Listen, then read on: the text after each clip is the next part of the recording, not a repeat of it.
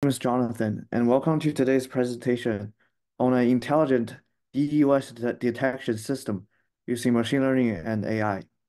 So today, in a world where our reliance on digital services and online platforms continues to grow, the threat of DDoS attacks, also known as the distributed denial of service attack, looms large. It has been posing a significant risk to our cybersecurity landscape. So imagine a scenario where a popular website or online service you depend you depend on suddenly becomes inaccessible due to a malicious DDoS attack. How would this disruption impact your daily routine or business operations? Have you ever experienced the frustration and the potential consequence of being unable to access a website during a suspected DDoS attack? So the impact here is very huge. So USACO, also known as the USA Computing Olympiads, has always been one of the most prestigious computer science and algorithm competition within high schoolers like me, and maybe some of my some fellow researchers. Each year, the USACO official selects top gifted students round by round and prepare them representing the US to compete against other countries in IOI, which is the International Olympiads in Informatics. So such important competition was targeted in January 2024, causing thousands of people unable to submit their solutions in the given specific time frame, and thus failing the January contest. And 2 days later, the officials announced and apologized, but no further actions like retest was conducted. So it's truly a sad story. So now we consider the broader implications of such attacks on society and businesses and the economy as a whole. So how can we better protect our digital infrastructure from these malicious activities? And therefore, today, we will explore the critical problem of DDoS attacks and the importance of developing an advanced detection system to combat this cybersecurity threat. And we will deep dive into how these attacks can affect society, businesses, and economy, and discuss the urgent need for solution to protect our digital infrastructure. So now, why should we care about DDoS? So according to a news report by Newstar, DDoS attacks increased by approximately 154% in the first half of 2020 compared with to the same time period in 2019. Likewise, the number of DDoS attacks worldwide reached 10.35 million in 2020, marking a significant rise from the previous year. Also, the average cost of a DDoS attack for an organization is estimated to be huge. For example, in a survey conducted by um, Kaspersky, which is a well-known cybersecurity company, about 33% of organizations reported that DDoS attacks had resulted in financial losses of over $100,000.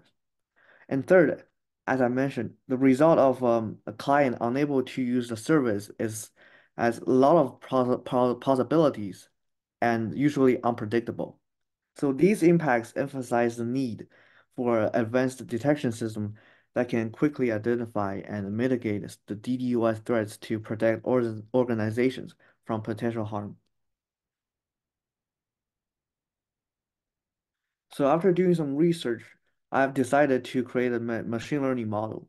So by harnessing some DDoS datasets from the internet after some other research, we could take advantage of machine learning to produce a comprehensive DDoS detection model and deploy it to predict DDoS threat.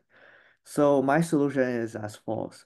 So first, AI. This part consists of machine learning models that have been trained to identify DDoS using patterns and features found in the network traffic data.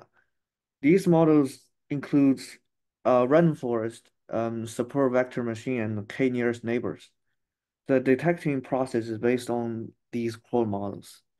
And the use of traditional machine learning models increases the overall speed because speed also plays a huge role in a quick and responsive detection model. Second, the Tkinter app. So the goal of this Tkinter based user interface is to offer a front end that is easy to use for engaging with the DDoS detection system. Users can initiate the DDoS detection procedure and upload traffic data files and check the outcomes. The outcome is both printed in the application and saved to a text file containing details. And these are just snippets of code. We have logo, background images, and progress bar, and the DDoS detection model method. So Flask app web application. So this system's backend, the Flask web application, manages requests from web users. This Flask web application serves as an alternative to the Tkinter app. So you can either upload the capture file, but also manually enter data entry. So the supply traffic data is then analyzed and predictions are made. And the results are sent back to the front end for presentation by the Flask application using the pre-trained AI models. Um, so in addition to the user uploading capture traffic, the Flask web application features a real-time DDoS detection mechanism. So the web application will keep running the detector in the backend, keep capturing data using the SCPI library, and then send the lively captured PCAP file to the detector. The detector would do the same thing to these PCAP file, except this time the PCAP is real-time captured file. Then the website owner can decide what to do regard to those malicious traffics. They can simply filter the traffic or yeah, drop the traffic, or they can mitigate the attack by routing the traffic across different mitigation server. And last but not least, the malicious DDoS file will be saved for future analysis and maybe cyber forensics. So before taking a look into the model, let's first take a look at the data. So as we can see from the pie chart visualization, we seems to have lots of malicious packets from the UDP protocol. This is reasonable because of its lightweighted feature, and DNS would be a perfect example of application UDP attack. So for the malicious port number, one might argue that the DDoS attacks are not limited to those five ports. And you are correct. These five ports are solely the ports used to create the dataset and will be removed and not considered as a feature to the model. However, we do want to put high weights on some well-known ports, such as the port 80, the HTTP, and port 443, the HTTPS, which can cause the sync flood DDoS attack. So these are just more detailed benign and malicious bar graphs for some features such as protocol and they're graphed using pipeline. Again, the source IP and destination IP will not be considered as a feature because they are just random variables. And overall, the data has more benign traffics than the malicious traffics. So we have removed some of the benign traffics to balance the data set. So our study distinguishes itself through a meticulous approach to pre-processing data and employing various column transformers and pipeline combinations, such as the one-hot encoder and the standard scaler, and um, a custom data augmenter. After conducting a series of experiments to evaluate their impact on prediction model accuracy, we ultimately selected the standard scalar alone for its superior performance. This decision was informed by empirical evidence gathered during the trials, which underscores our optimized preprocessing methodology. So the the culmination of our project's endeavor was the meticulous selection and refinement of the most effective machine learning model for detecting DDoS attacks. This process includes a comprehensive exploration of an array of algorithms, including logistic regression, KNN, and various neural network architectures. Our objectives was to ascertain the algorithm that not only fit our data, but also excelled in prediction accuracy. So in our experiment, we have evaluated the performance of our intelligent DDoS detection system using various machine learning models. So decision tree and random forest have the highest accuracy among all other algorithms as shown. However, such high accuracy is suspicious to be overfitting, so we have conducted more evaluations against those models. This is the hyperparameter tuning stage. The precision of each model was examined, with decision trees and random forest algorithms emerging as the top performers in accuracy. The standout performance of random forest is attributed to its ensemble approach that synthesizes multiple decision trees. It affirms its effectiveness in capturing the complex patterns typical typically emerging in the DDoS attacks. So through careful adjustments to the model's hyperparameter, we achieved an optimal balance between the prediction accuracy and generalization.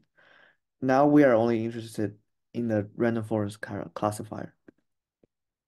So these are additional experiments we have conducted for the model we no longer consider. And here we can observe some theoretical trend, like a cross-validation score increases with a different C value. And we know that C value penalizes the complexity of the model. And after another rigorous evaluation and experiment process, which involved cross-validation and performance metrics, um, the random forest algorithm still emerged as a top superior model. It consistently outperformed its counterparts in terms of cross-validation accuracy, proving to be the highly adept at discerning the complex patterns of DDoS traffic. And furthermore, by fine-tuning the hyperparameters of the random forest model, we are able to enhance its predictive capability significantly. So this careful um, calibration process involved adjusting the number of trees, the depth of each tree, and each algorithm-specific parameters, and it ultimately achieved a finally optimized model. So the result is a robust and effective defense mechanism, and yeah. So please check out the Tinker app demonstration on the Kali Linux, which is a Linux distro used for offensive security.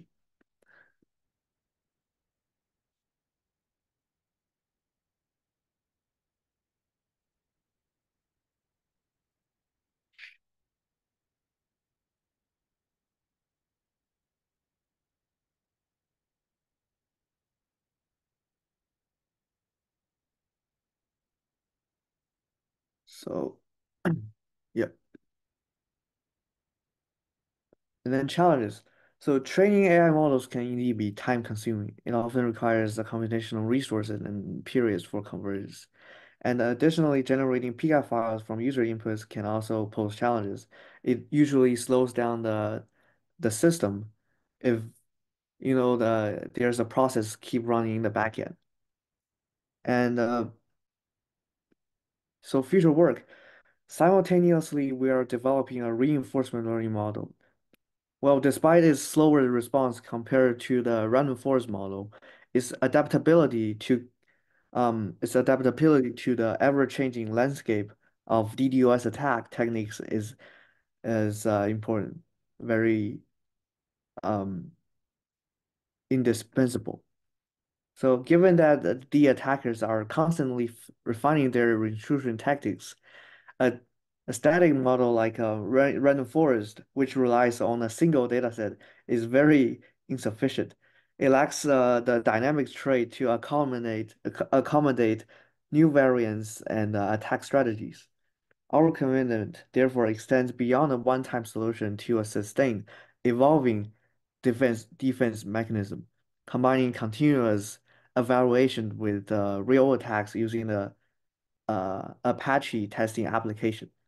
So, a reinforcement learning model is much more complicated because we need to define a environment, establish the agent, and determine the state space and define actions. However, this is still a challenge and a learning process I hope I could enjoy. And thank you for listening. And should you have any suggestions or questions, don't hesitate.